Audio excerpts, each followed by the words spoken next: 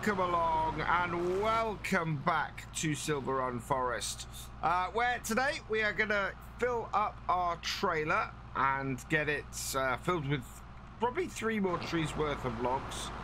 There's the one I was looking for, and then take it down to the sawmill. So a little bit of a repetition of what we've been doing recently. We want to get stuff through there and sorted, really. I think we're probably going to have some stuff down at our wood turner as well. There it is. Sometimes these are a little bit difficult to get access to. That's got it. We had a 3rd tree down this way somewhere as well.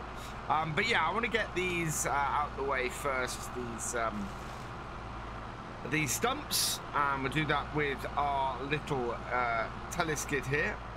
Turn that off and we can move it out of the way, and now we can pop into this area and have a little bit better of a look. Try to concentrate on that and get the things started here. It was a little bit interesting, but we've got those out of the way because we're going to be working in this area a bit more today. I want to take this tree. 23, 35, we definitely want that tree. I think we probably want that tree at 36. And we're going to have to get, I want to get this one, but it's a little bit more difficult to get at. So we might have to take a couple of smaller ones. Certainly, though, we'll start with, not that one. Well, yeah, we'll start with this one. Clear some space down. So let's mark these because we're taking specific trees. So that one there, and this one here. Nice and easy. And is there anything a little bit... What sort of height is this? This looks really thick. As a 35-foot spruce. I think that'll have trouble at the end. So we'll take that one as well. Right, and yeah, we need to cut these, so we will cut them in this direction, going like this. So 1, 2, and 3 before we head over and get the last one done. And that makes 4 all cut and ready for us to chop into the smaller logs. All right, I think this first tree here, this is probably going to cause us issues. I think it's very likely to be too thick at the bottom end. So we'll see whether it will take it. And we want to pull that in, push it down. Yeah, tree is tree's too thick. So the way to do this is to head down. Okay. Okay. We're good. So the point at which it gets too thick is about here-ish, I think. No, in fact, it's the very bottom. Cut. No, no cut there. Cut there. That's not bad at all, actually. I was expecting that to be much worse. And us to have a huge problem trying to cut that tree. What we do have with all of these is we're going to bring them down here and try and get them through this gap. And because we're pulling it out of an existing area, it's not overly going to be happy about that. So we might have to pull it down the mountain a little bit first and then do it. And bring it round. Maybe take this this little branch out here, because as you can see, it's not wanting to go forwards when I spin right round. Getting used to getting this to come round. There we go. So that is very much in the way, this bit. Let's come into here and just cut this out. Like so, and then that should make things spin around much easier to get into place. Gotta watch the elbow of my excavator on the wires, but we're all right. And then we can just back this up into position and cut it into those 6 meter lengths. Yeah, like that, and cut. Perfect. Oh, but if this tree has gone this well, then the rest of this is going to go incredibly smoothly, getting it all back down to our logging camp and getting it loaded up. Wow, that is a lot of wood off this. Second tree pulled through. Oh, needs to get that arm in the right place. There we go. Spin down a little bit. You need to actually be, it's one of those things where you need to actually be going forward with this or be absolutely stationary to get the turn to work. And I'll get these onto here. A little bit further down the mountain than I normally like. That spruce produced a lot more than that first tree, that second tree, but that second tree was the shortest of the ones that we're dealing with at the moment. That was the one that was only the 26 meter one, I think. So yeah, was expecting that to be shorter. And this is where our stumps start to get in the way. I think it's underneath. Yeah, there it is. Underneath the brush there. Can be slightly difficult to see. Reverse it up and turn away from it. Yeah, scoot around, and then we should be able to come around here and scoot around that one as well. This tree fell quite a long way from its stump, actually. Over that way. But we should be able to get ourselves over it like that. Turn the head a little bit. Push the head out a little bit. Yeah. And then down. Cut. Collect it. And back we go. Yeah, this is going fairly smoothly as it goes for this morning. And that means that we should get these down and loaded up fairly quickly if I don't get stuck in amongst the trees. Gonna need to spin myself around to get myself out. Little bit of fiddling about, and eventually I've got the tree out of there. Need to bring that round slightly, make sure that I can bring it right round, and yeah, up. Not bad. It's a little bit of an angle, but it should still cut and get this lot on to the pile here. This is going to take a little while to get it down to the logging camp, I think. We're in a position where we've got quite a lot of larger, heavier logs in this pile as well. And as a result, that means we're not going to be able to get as many of them down in one go. We can get a maximum of 4 logs onto that pile at any given time. So, or onto there at any given time. So even the lighter stuff, we may not be able to get lots of that in at once.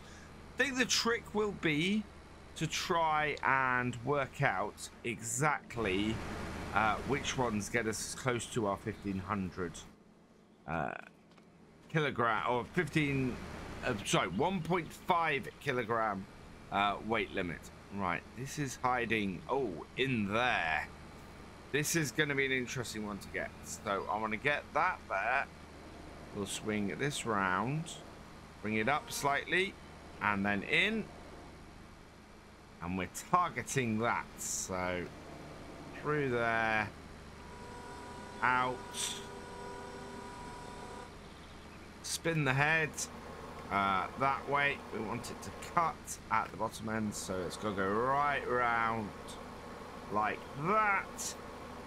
Then we'll drop it down, and we're not quite, depth perception in FarmCatGR, not a great thing. Right out. We're gonna have to drive a little bit closer. Forwards is backwards as it stands at the moment. Right, and then down. onto it and cut. Nope. And cut. There we are. Then what we can do is just pull it back towards us. And if we go into forwards, should be able to just pull it straight out of here. Turn ourselves around. There we go. And carefully negotiate our way out of this area so that we can add this tree to the pile. And I think, other than catching that stump there, we're through. And then we'll just add this tree to the pile and we can start transporting it down. This is going to be more than enough to finish our trailer off. In fact, I think we may have to get the higher spikes up at the top. So yeah, all good. Looking very nice, and I think we're sitting a little bit pretty up the top of this hill here. We are going to have to get some of these trees down. It's just the ones we've got to avoid are the ones that we're anchored to. As long as we do that, we will be absolutely fine. Right, we do have this here. Let's come here and let's have a look at the weight of some of these. So that's 856. That's 400. So if I go there and there, that should be those two. Lift it up. And we'll get the carriage to follow us and head down the bottom. And so, like last time, we're going to create a pile of them down here. Let's let that get there. Lower it down. And if we can swing it as it lowers down and land it the right way. There we go. And then it'll swing back the other way and start creating us a nice pile down here. Detach, and we'll head back up the top. So yeah, I'm going to get a pile of these and we'll start loading them up. We're down to our last few logs, and I've tried to work it so that I've got a as few trips as possible. Can I get this to connect to this? Come on, a little bit further. There we go. Yeah. So I've been pairing logs up as best I can. I think the last couple of logs we're not going to be able to do much with. We're going to have to do 2 separate trips. That's because while we've managed to get these two, this one here is 659 and this one here is 883. So it's just slightly too heavy to get it done. So there's going to be a couple of jobs for those. These two though can go down, and we'll add them to this pile of wood we've got here. I have just realized something, and I want to grab it before it disappears. In the shop at the moment, in the sales, we've got a mower, and we need a mower for the grass we got on here. So let's just grab this nice and cheap. It is it's got 43 hours on it, but we're not going to be using it much. So it's actually pretty good for us. So let's buy that. And then once we've got all of this finished, we can get that done and go and pick that up. Let's get a good swing on this so that it will lay the bottom ends down on top of the pile. And yeah, everything is roughly facing the same way. Which is good. That's going to make it easier. We can come in with this. We can push this all together and get it starting to load up in a bit. One last return up here for our carriage. We're going to connect it up to this log here. So attach to the end of that. Nothing else here. So lift that. Oh, straight in the face. Right. And yeah, nothing else up here. So let's go unload this down the bottom. And yeah, this is a really efficient way to do this. Get a good swing on, bring it down and into the pile like that. And B to drop it off. And then I'm going to stop that following me. Can we disconnect this? Because we're going to need the tractor in a bit. So Can we... Don't think I can disconnect it from here. I think I had to disconnect it from the top. So I'll head up there and do that in a minute. First, we want to get these loaded up and all sorted out. So into our wheel loader. And I'm just going to open my grab right up and sort of push into our pile of logs. The idea being that we can then push them into all going the same way and hopefully making it easier for us to pick up. So yeah, look, you do that and then everything sort of gets in the same direction. And then if you sort of just move this about a little bit, you can then grab a pile of wood, pull it out, and wow, that is a lot of wood we have in the front of here. I will be amazed if a whole load of this doesn't just fall off. Exactly like that. What I can do now, though, is rework this a little bit. We'll keep these two on here, even things up, make sure that we have everything in the middle. And then, with any luck, I can get back underneath some of this and get it picked up again. There we go. Back underneath it. And get all 5 of these logs loaded into the trailer. And straighten things up. Bring it down. We're inside. We'll back off the other logs a little bit. And then release. And hopefully into the trailer they all go. Oh, wow. That is horrible. Yeah, need to shift them about a little bit. Simply because otherwise we're just not going to get other logs into this trailer. But that's easy enough because all I do is grab them, lift them up, and drop them down again. And then everything falls into place. We're getting pretty full at this point, and I think we might have to extend the top bits simply because that's well, we've got a few bits left, and we're kind of sitting up the top now. So let's bring this in here. I just want to reposition that a little bit more securely. There we go. Jump into the truck, and we'll come round here, and we'll get these extended. So up those go. Perfect. Oh, and we'll turn the truck off because I'm always being told off in the comments for not turning the truck off when I'm not using it. And then, yeah, we've got just this little pile left over here that is fairly well sorted. I've been maneuvering things about a little bit to try and make it easier for me to load up.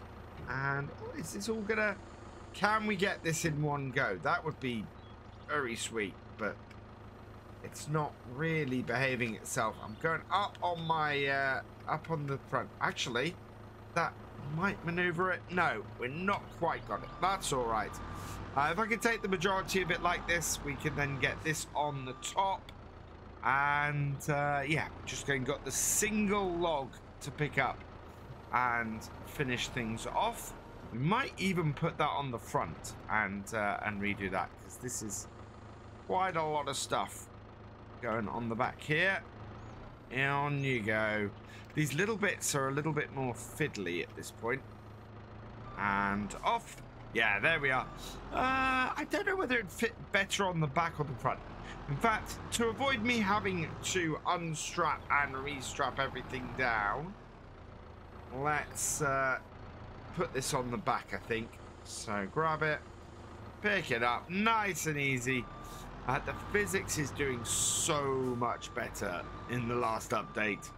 And then up on top and load it in like so. There we are. And on we go. Oh, wow, that did just fit. Fantastic. Right, strap it down, which is great. And then, yeah, we'll head over to the sawmill and unload that. And then I think we need to take down our yarder setup. That way we will be able to pop down to the shop and grab that mower. Let's bring this down to this corner. This trailer is quite highly loaded. I mean, the center of gravity is fairly high on this, so it tends to want to topple quite readily. Thankfully, we've managed to keep it on its wheels as we approach here. And this pond, I really love this feature of the sawmill. It's so very cool. Right, I'll back it into here, not too deeply into the water, and undo all of our straps. And while this now is getting unloaded, I'm going to go and take our yarder apart. So back up here with the Kubota, and can I take it apart from here? I think I can. Yeah, there we go. That is taken apart. Let's lift it up with this then, and I think we'll take this back down to our logging yard. We are going to be using it up here again. At some point in the future, I think, and we may even set it up going directly down to the sawmill next time to save us a bit of time. I don't know. I don't think that's overly realistic, but maybe it is, maybe it isn't. We will. I'll let you guys decide in the comments. Let me know what you think to that. We are going to drop this off here. I realize I come all the way down the hill in neutral then. We were basically just drifting the whole way down. Right, let's park this up here. Unfold it again because we need to do that before we can drop it down. Drop it down. Disconnect everything. And yeah, let's head down to the shop and go and grab that mower. Ultimately, I think I might end up using this tractor as our main tractor for dealing with the sheep. So doing the mowing, doing the rolling, and basically doing that side of things. I think we might want to grab a more dedicated forestry tractor at some point if we can. Personally, I'd like to grab one on the sales. But we could always get one at least to buy, and recently I've grabbed a couple of mods that would be perfect for that. Wow, everything is emptied out of the used vehicle sales now. But there's a couple of tractors that I think would be good for us. Do I have either of them in here? Yes. So there's this 5M series John Deere, which comes with a full forestry setup. I think I showed this off last time. I'd really quite like to grab this and get that with this forestry protection frame on. We are looking at 80,000, so a huge chunk of our money to grab that. The alternative is this one, is this T6, which also has a forestry cage set up on it. But this is 102,000 because of the extra horsepower. Either of them would be nice, but I think that we need to hopefully get either of them in the sales. The other way to go with this is in the forestry equipment. So forestry machines here. There's a few tractors in here as well that come with this setup. So we've got this one, which is the PM Track 3. That can be really nicely kitted out with forestry stuff. Or you can take everything off it and just have a standard configuration. I think there are ways that you can put, just the crane on, which would give us the 3-point for the back for the yarder, or just no, in fact, it's crane and blade, or just the cranes. So there's not the ability to put just the blade on it. But that would be quite cool because that comes with a winch. And this is the other one, the K300R Gen 2, which I think is a modified John Deere.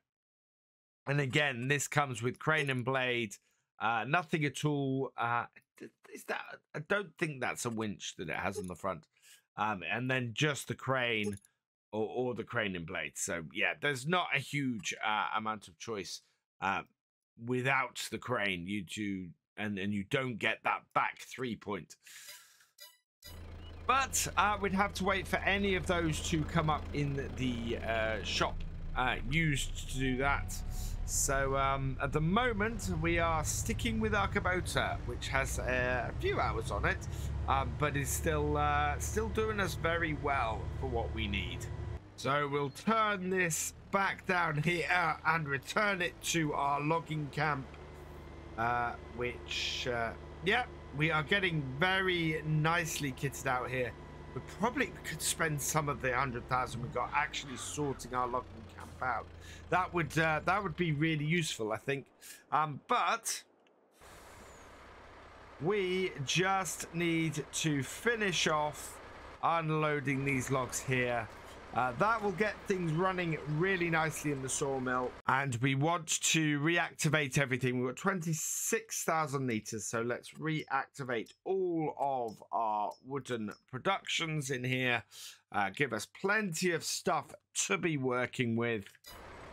And yeah, as the sun begins to set on this October day, we are done. So all that remains is for me to say thank you for watching. I hope you've enjoyed this video. Please leave a like, drop us a comment, and give it a share. Special thanks to all my patrons and channel members. Your support is invaluable in making these videos and helping the channel to grow. For more from Virtual Farmer, check out the links below, follow on Twitch to watch live, and for more videos, subscribe and ring that bell. I will see you next time. Goodbye.